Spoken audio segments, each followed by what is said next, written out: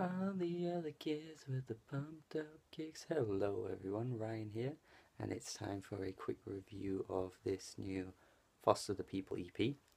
It's a 3-track EP, it's very short, and I've got to be honest, I've never really been a big Foster the People fan. Obviously, I've heard some of the biggest songs, Call It What You Want, Coming of Age, and obviously Pumped Up Kicks was massive. There's no way you couldn't hear that song when it came out. But I've never been a huge fan of them. I've kind of thought their sound was a bit dull. I like a couple of songs, but I've never really been interested. But this new EP kind of got me intrigued. I thought I'd try it out, and I'm kind of surprised actually because it's not that bad. I think it's got some of their best songs on here, to be honest.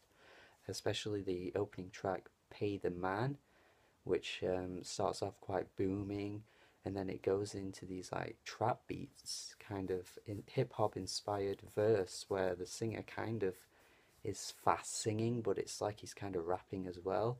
It's maybe like them trying to fit with the trends, but it actually sounds pretty good. I quite like this song. I think this is a really good song. The chorus is pretty damn good as well, and then the bridge towards the end is really good. I really quite like this song.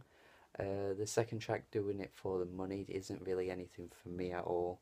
Um, it sounds kind of like overproduced and over the top. It's got this triumphant sounding chorus. It sounds a bit like too inspirational. It's like you would expect this in some kind of movie trailer. It's a bit kind of generic. I'm not really into this one at all. But then the last track, SHC, again is back to Foster the People sounding really good. I love the kind of funky, groovy guitar on this song. It really drives the song and it's really fast paced. It's not as good as Pay the Man, but this again is a quality song from Foster the People, and it's got me kind of excited to see where they're going to go on this album when they drop it. I'm kind of looking forward to it.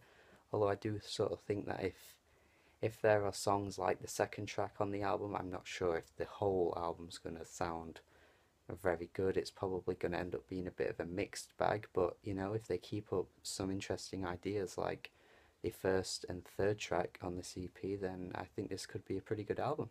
So yeah, let me know what you think about this small, short EP in the comments, and have a good day.